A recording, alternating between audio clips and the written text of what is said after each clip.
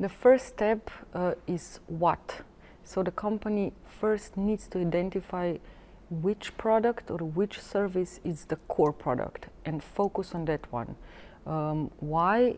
Because costs depend on that, and also the monitoring and all the strategy depends on that. So you don't have 10 products that you want to focus on, you just have to focus on 1 or 2. The second thing, when you identify which one, you have to identify how, meaning how to protect that core product or service you identified as the core.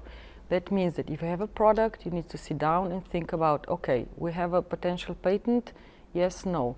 If we don't want our technology or method to be disclosed, then the better protection is to keep it secret with trade secrets, which means different kind of protection. You have trademark, design, it's the same thing. So you just don't do it like that in 5 minutes. You really need to think about, sit down and prepare it as a strategy. Because the third step next is what, how, where. Only core markets. Why? Again, costs are related to that.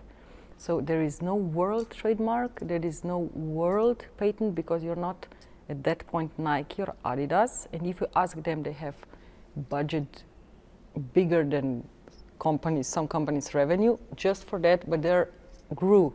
Okay, so if you're small, you just need to protect on the markets that you want to sell the most, and you don't want competitors to run you over. So maybe 3: USA, European Union, China, especially from defensive reasons, and that's it. For the beginning, it's enough.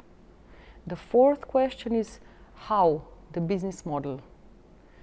When you made all those 3 steps and you written them, then you need to decide what business model you want to focus on, because that depends on the contracts, on partners, because every contract with every jurisdiction has its own specialties. So NDA for USA, for example, it's not the same as NDA for China, and you need to really be aware of that.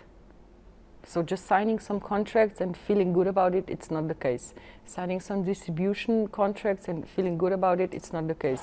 You really need to think in all those contracts how your IP will be protected, what it can be done, what they can't do, and also give them some guidelines and then enforce that. It's really important to monitor your partners, and that's the 5th step, to monitor your business partners, monitor your employees and the market.